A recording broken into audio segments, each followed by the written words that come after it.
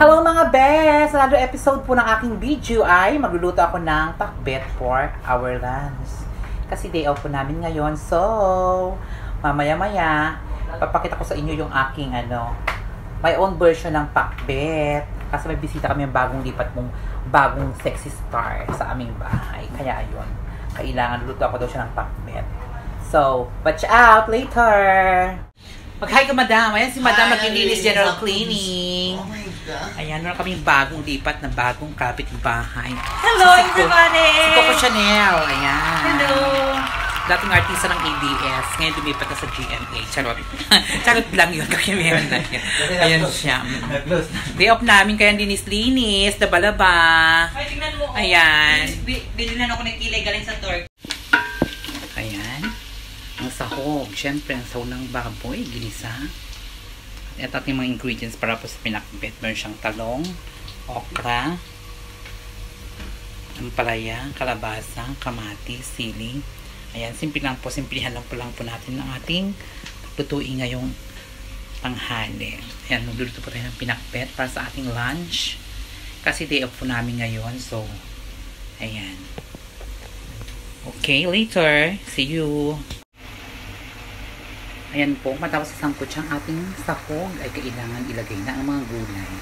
Siyempre, unahin po natin yung matitigas na gulay katulad ng kalabasa, tsaka mga ampalaya. Ayan, kailangan nasa ilalim siya. Ayan.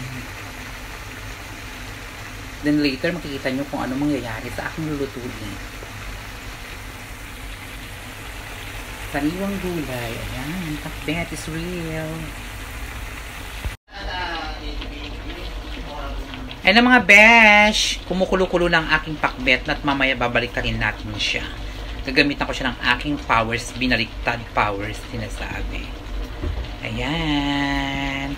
Watch out later again. Ayan.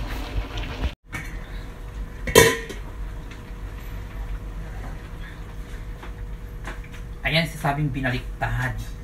Ibabaliktad natin pa sa pamamagitan ng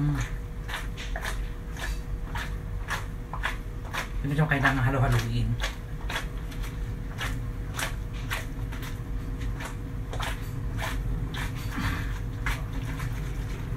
Ayan, nabaliktad ko na siya. Kapatid. Baliktad ko na siya mga besh. Ayan. Pinakbet is real. Ito na, maluluto na siya.